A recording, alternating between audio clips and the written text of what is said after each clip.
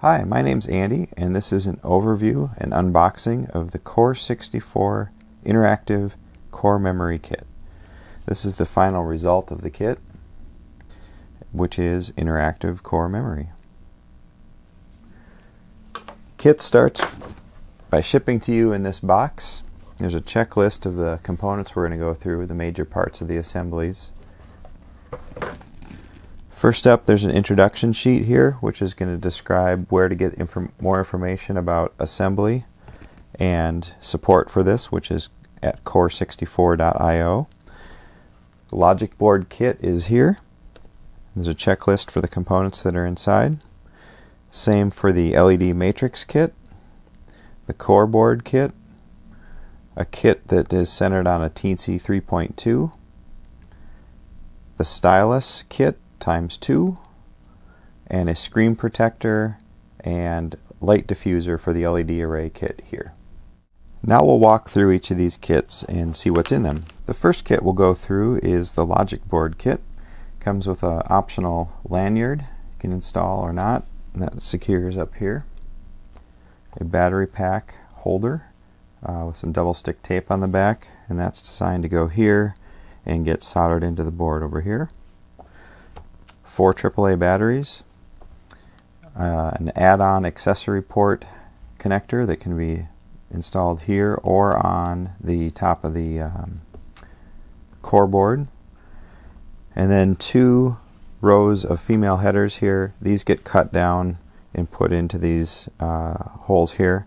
There'll be a bunch of this left over, but you need 2 pieces to get all 20 positions on each side out of a 40-pin connector when you cut it in the middle. Next up is the LED matrix kit. This is composed of a circuit board and a row of headers. These headers you'll cut apart and install 2 pins in each of the 4 corners, like so. The next part of the kit is a stylus ×2. These you will carefully snap apart, very carefully I might add. And then there's a pair of magnets here that will be inserted into this little pocket, and then these 2 pieces will slide together at a 90-degree angle or orientation, and then you'll solder all these points along here to capture the magnets inside this stylus.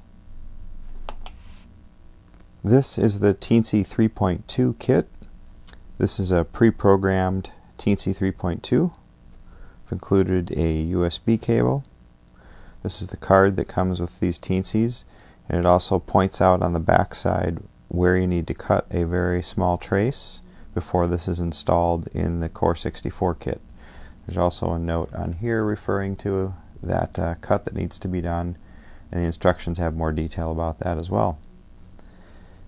There's a 2x7 male header row here that's going to go on the bottom. And then this row of male headers is going to get cut and filled in. And then these sockets are designed to accept the Teensy on the logic board, and these will all be cut and put into position. Alignment is pretty important on all this stuff, so this is an area where you're going to want to take care to keep things aligned and squared up.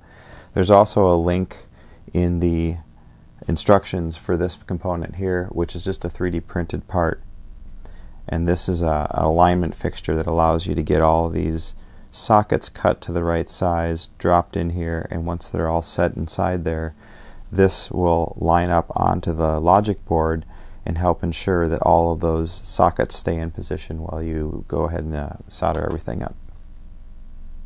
Here's the core board part of the kit.